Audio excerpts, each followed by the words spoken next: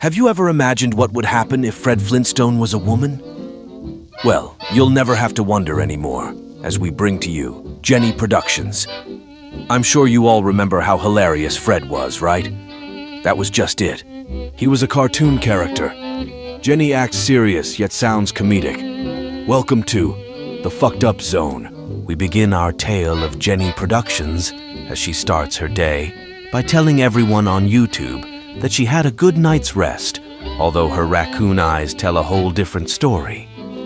It's from staying up all night, lurking and stalking her victims. She then makes a video showing what she had for breakfast.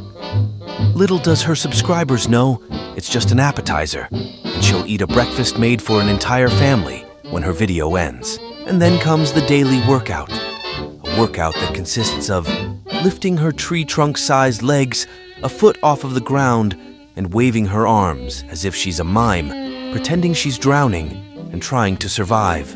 And now, here's where it gets really interesting. Jenny begins uploading videos that includes a washing machine going around and around. Can you just imagine watching that if you're experiencing a hangover? And there's her feet splashing around in her bathtub, reminiscent of city kids playing around an opened fire hydrant on those hot summer days. And then comes her nose-blowing videos, sounding like a mix of a party favor and a trumpet.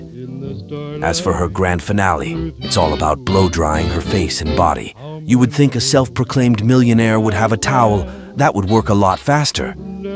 As we end this bizarre tale, let's not forget Jenny's eyes, each one looking in different directions, like a Jackson chameleon. That's her special gift, so she can troll and make videos simultaneously. Until next time, kill 'em with comedy.